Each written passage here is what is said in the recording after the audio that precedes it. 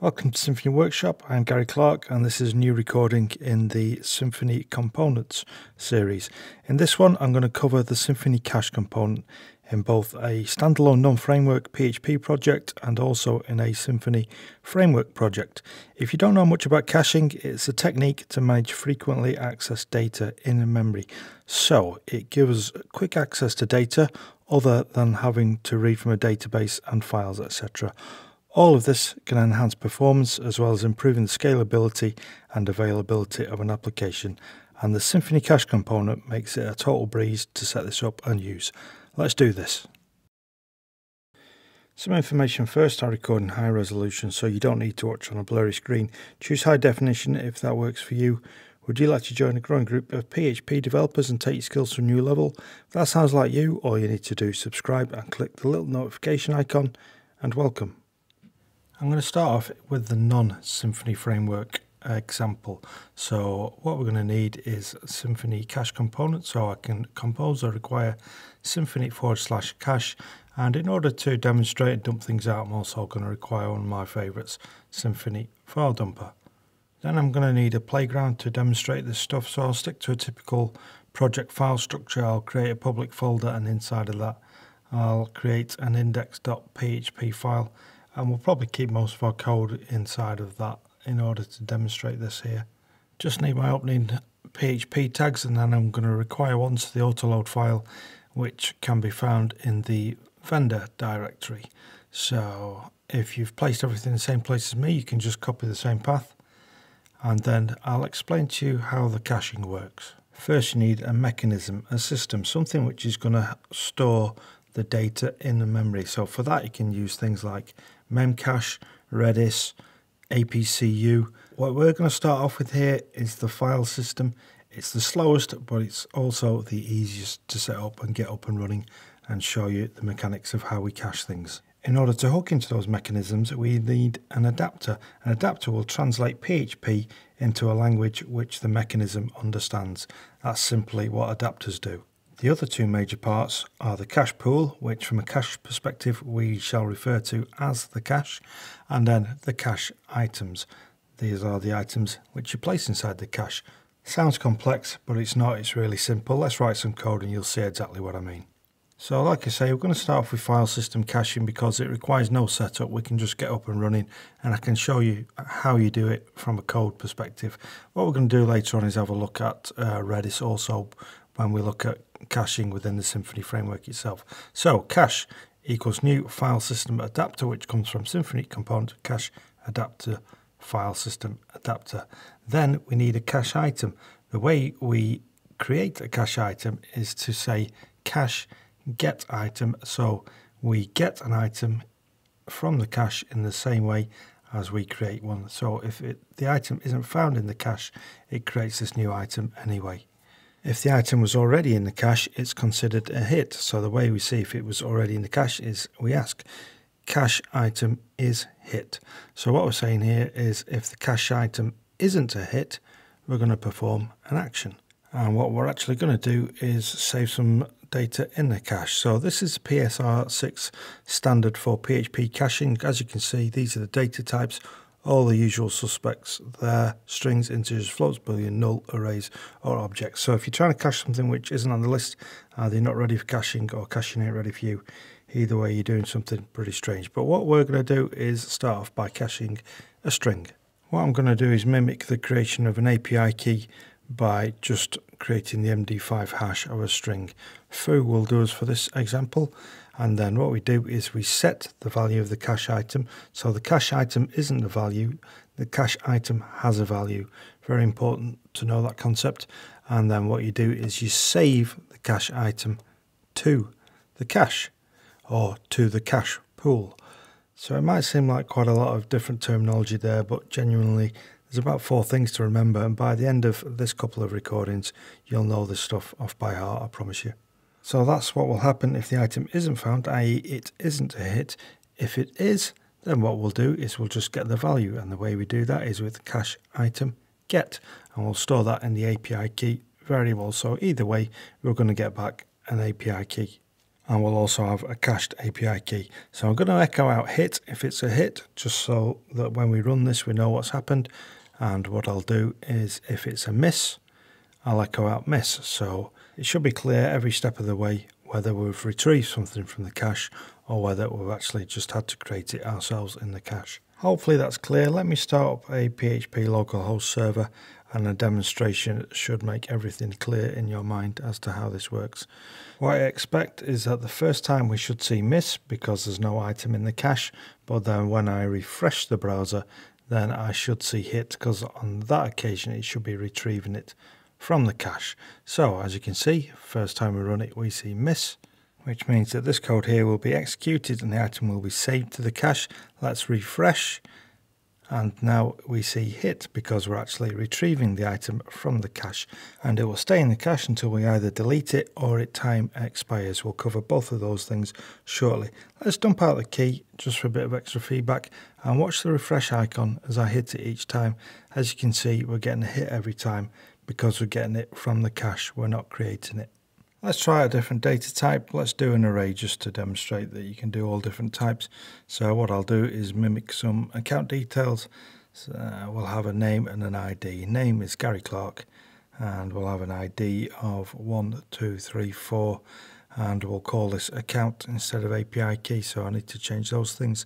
We're using the same methodology here. We're looking for it to see if there's an item in the cache. If not, we're going to create it.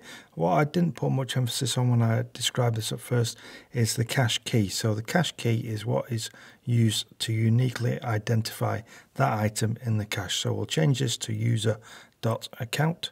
What I would say with the keys is use names that are meaningful, put some thought into it because you're going to need to manage this stuff. Okay, first go, we see miss. Let's refresh this. Hit. Let's refresh it again. Hit. There you go. That's an introduction to caching in a standalone project. We're going to come back to this, but now let's switch over to a Symfony project and I'll show you some other stuff, including a way of simplifying all of this. So, inside of my Symfony components folder, I'm saying Symfony new cache, cache being the name of the project. What I'll do is I'll switch into there, and I've taken the liberty of adding a couple of files from a previous project. This is from my test-driven stuff that I did. So I've got a stock entity and a stock repository. I'll put a link to a GitHub repo where you can go and grab this stuff. So you can clone the repo, or you can just copy the content of the files and paste it into your own project. Entirely up to you how you do that. That was a stock entity. This is the repository, and as you can see, PHP Storm isn't happy with me. It's underlining these service entity repository and manager registry because we need the ORM pack, and I get that with Symfony Composer require doctrine. That will install everything that I need there, and hopefully those lines should go away. Great stuff. Now there's just a couple more steps and then we're up and running. What I've done is I've set up a database which I've called Cache Demo, but I need to migrate it, and I need to create the migration, which I do with Symfony console doctrine migrations diff, and then in order to migrate it, it's doctrine migrations migrate. It'll ask me if I'm sure. I am sure. This is my Cache Demo database. This is a stock table. I'll populate it with some records. So I've gone for Apple, Tesla, Shopify, and Amazon. And the name of the game here is I want to hit an endpoint for any of these stocks. If the stock is cached in memory, then it'll be grabbed from memory. If not, we'll have to go and query the database and grab it from there. So if you're running a site where you're updating stocks regularly, or the price regularly, it might be best to cache them in memory if it's something that's going to be requested quite a lot for X amount of time. And then once it expires from the cache, you can go and get it from the database. I hope that sounds like fun to you. We'll have to get a little application up and running to do that. Let's start with the controller. So I'm just going to call this app controller, and it's going to be found in the namespace app controller. I'm going to have just one method, which I'll imaginatively call stock. So public function stock, and this is going to handle our one and only route. I want to be able to dynamically retrieve the stock based on the URL that the user entered. So I'm going to use param binding. If you're unfamiliar with that, you can go and watch my routing video, but basically what I do is this. So I'm saying stock / and then symbol within curly braces. So that string there will be the symbol as it relates to in the database. And then I'm going to name the route, get stock, and I'm also going to say that the method must be a get. Another advantage of param binding symbol is that we can also use it as our cache key. So symbol here in the URL gets stored in the symbol variable. We're also going to need an entity manager because if the item isn't in the cache, we're going to have to go and get it from the database. If any of this routing stuff or any of the database stuff, entity manager, is unclear, just go and check out some of my other videos. I've done series on doctrine and routing. As you can see, I'm making sure that symbol is uppercase because that's how it's stored in the database. I've set things up exactly the same way that I did in the standalone project here, but I'm going to show you a more streamlined way of doing it. This method was available to us in the standalone project. There's nothing different about the cache package that we're using here, but I'm just deciding to show it you here. So the way we do it is we say cache get, and we pass the key as the first argument. As the second argument, we have a callback. Inside of this callback function, we write the code which we want to execute should an item not have been found in the cache. However, if an item was found in the cache, then the get method just returns that item and we have our stock. So, assuming now that no item was returned, we're going to need to figure out a way of A, getting that item, and B, also caching it for the future. I'm echoing out the miss so that we have that feedback, and what I'm going to need is the actual symbol, and I'll need the entity manager in order to retrieve the items from the database when we do get that miss. I'm going to need my stock repository to get the item from the database. I can get that with entity manager get repository, and then I pass in the namespace of the stock entity. I shall call the find one by method on the repository using the symbol as the field that I want to find one by, and I'm going to return that, and by returning that value I'm setting it to a cache item, and I'm also saving a cache item to the cache.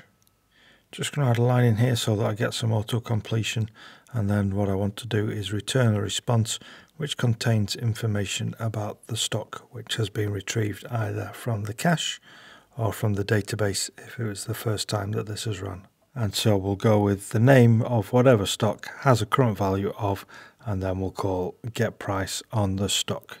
So part of the PSR6 standard is that items going into the cache should come out exactly in the same format as when they went in, and this should prove that. So just to recap what we're doing here, we're trying to get a stock. If it's in the cache, it'll return it. If not, we execute this code, and then we're just going to return a response which includes that stock. Hopefully all that's clear. If you do have any questions, comments or feedback at this stage, then leave those in the comments below because I do read and respond to them all. I'm starting up a Symfony server, so I'll grab that URL, and then what I'll need to do is append stock and then the symbol on the end of it. So I've already had a test run with Amazon, so this should already be in the cache. As you can see, we're not getting the miss being signified there. Let's change it to Tesla and see if we get anything different with that one. It will help if I get the symbol correct. It's meant to be TSLA, not TLSA. So TSLA, there we go, it's a miss. Tesla Inc. has a current value of 698. Let's also try Shopify. And so that is a miss. And if we refresh it, the miss disappears. So it's grabbed that from the cache on the second time. And then I think we'll also have a go with Apple. So one thing you should know regarding objects is if we're only using a couple of values like the name and the price like we are here, you don't need to save the whole object. With databases, you'll find that people tend to err on the side of caution and save maybe more data than what they need to. But when you're storing stuff in the cache, because it's going to be in memory, just store the minimum amount of data that you need to. Let me show you how you delete items. It don't get any easier than this. Cache, delete, pass in the key name, and then let's go over to the browser and give this a whirl. So thinking of our logic, the first time I refreshed it as I did there, this won't be deleted, but when I do it a second time, it should be deleted, and then we go on to miss. Hit that a couple of times, and as you can see, it's deleting it each time so it stays out of the cache. So that's how we remove a single item from the cache. If we want to clear out the whole lot, we use cache clear. And so we'll try this with a other stock in order to demonstrate this. We'll do it with Tesla, and it says miss. And another way to remove items from the cache is to set an expiry on the item when it's created. So as you can see, an item is being passed in here. What I can do is call methods on this. One of them is called expires at, and one is expires after. So what I'll demonstrate first is expires after, and what we do is we just give it a lifespan. I can do that by passing in a number of seconds, so I'm going to make this an hour, which is 3,600 seconds, or you can pass in a date interval. And if you do that, of course, you can say things like 1 day, 12 hours, whatever, and it'll figure out exactly what time to expire it at. The other method is expires at. This takes a date time instance, and this is for expiring something at a given date. So quite a common one might be at the end of the day, in which case I can do that by saying date create, and then I don't put midnight because that will mean it has already expired. I put tomorrow, that means it will expire at the end of the current date. Both of those really useful methods, and they take care of the clear up without you having to manually do anything. I think we're going to take a pause there because we've covered quite a bit and there's still quite a lot to come, and we're at 15 minutes. In the next one, we'll do a bit more work on this Symfony framework project. We'll also switch back to our standalone one. We'll have a look at tagging, we'll have a look at namespacing, and we'll also pull in Redis and have a go at storing stuff in the Redis cache. So that's all going to be pretty cool. I hope you've enjoyed this one because I've enjoyed making it for you. Give it a thumbs up if so, and don't hesitate to share if you want to help out other developers like yourself. That's what good developers do. One other thing, if you want YouTube to show you more of my content, all you need to do is subscribe and click the little notification icon. I release new recordings 2 times a week, and details on my schedule can be found on the discussion tab of my YouTube channel homepage. See you in part 2.